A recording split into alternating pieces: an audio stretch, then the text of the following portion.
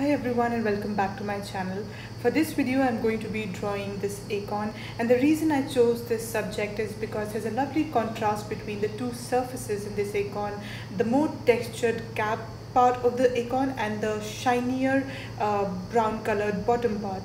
And I've given the link to this image in the description for this video, so if you want you can follow along with me. So let's get to it.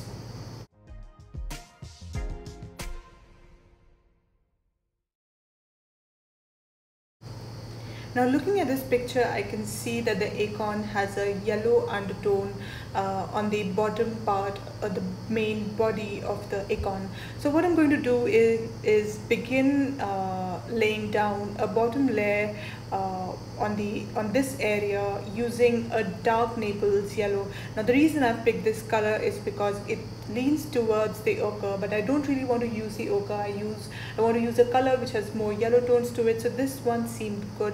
And I've colored the entire acorn, and I've left out the brightest white highlights.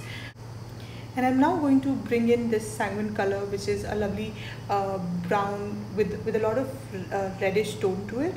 And I'm just going to roughly add the color at the edges of this acorn where I see all the brown tones and the red tones going in. And here, as you can see, I'm not really worrying about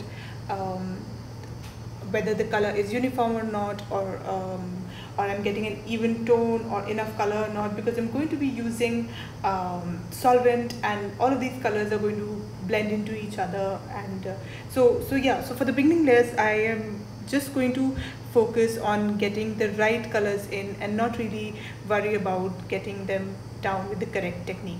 So here I'm using burnt sienna, and before this I used the dark sepia, and now as you can see in the image, there's a lot of orange tone to the acorn, so I'm adding that wherever I can see it.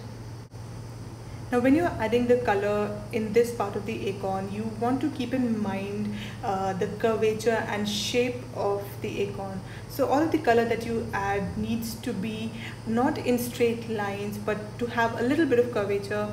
And if you observe the acorns carefully, you'll see and realize what I mean. And so here I'm now going to darken some of the colors because there needs to be enough pigment on the paper for the solvent to really blend and push the pigment into the texture of the paper. So I'm just adding a little more of the pigment wherever I see, color wherever I see it. So I've added a bit of yellow. Now I'm using a Derwent Light Fast natural brown color, and I'm adding it at the sides of the acorn where the shadows are falling.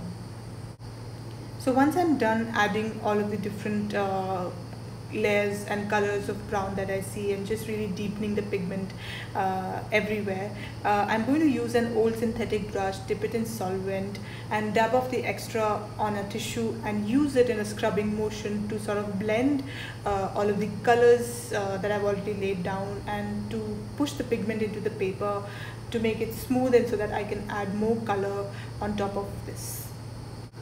Now before beginning the next layer of color, you want to make sure that the solvent that you've put down on the paper is dry, that your paper is dry, and then you can again go in and darken any of the layers, any of the colors that you want, and add the other details. So here I'm using a green gold color, and I'm adding some of the I'm starting to add the other details that I can see. So there are little bumps on this acorn's body, and that shows up in sort of in a gradation of color, and you have to note that to really be able to render this acorn realistically. So if you notice, I'm actually using all of the same colors that I've used previously, and I'm just using those colors to deepen the color on this acorn. I'm going to pull up any highlights that I have lost with an eraser, and just adding any of the other details that I might not have added in the first layer. I'm going to do that now. At this stage, I'm also going to start deepening the shadows, because if you've seen my previous video where I've drawn a shiny sunbird, you'll realize that a shiny surface can be rendered accurately by really adjusting the contrast between the highlights and the shadows. So I'm going to really deepen the shadows in this layer of color that I'm putting down, and This stage also requires me to constantly keep looking at my reference picture to see and to notice every small detail and put it down on paper.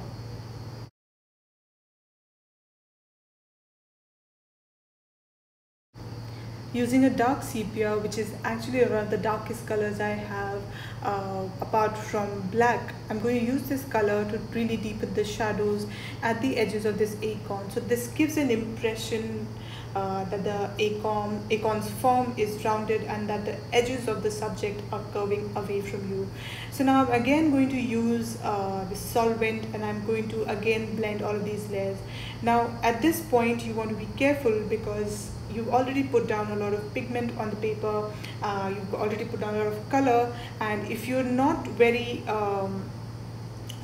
light with your touch of the brush, there's a chance that the pigment will all be pushed around, and so there's a little bit of a learning curve. You want to be careful with this second layer of the solvent that you're adding. So now again I'm coming back with my pencils and adding some of the little lines and little details that I can see. Even in the highlights, in the whitest highlights, there are some light lines of colors that I can see. So I'm just going to add that, deepening the brown color wherever I see it.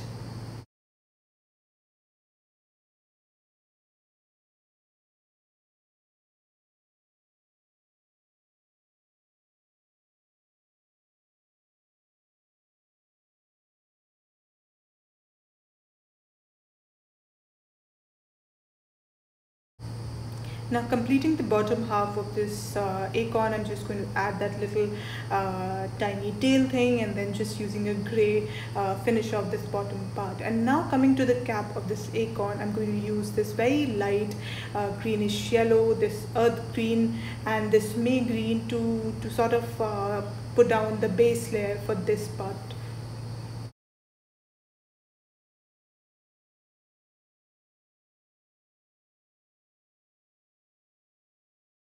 Now for the base layer, for the cap of the acorn, I'm going to use a solvent to blend the layers because I want a uniform base layer. But for the subsequent layers, I'm not going to be using any solvent because I want to retain that little textured look for this part of the acorn. So as opposed to the brown body of the acorn, which was very shiny, so there the solvent worked because you get a uniform color after once it's blended with the solvent. But here there's a lot of texture I can see, so I want to retain that, and I'm not going to be using a solvent. And once I've done this, I'm going to use a brown pencil and just add the little markings that I can see looking at the reference image. So that's it for our acorn. If you like the video, do subscribe to my channel and give this video a thumbs up, and thank you for watching.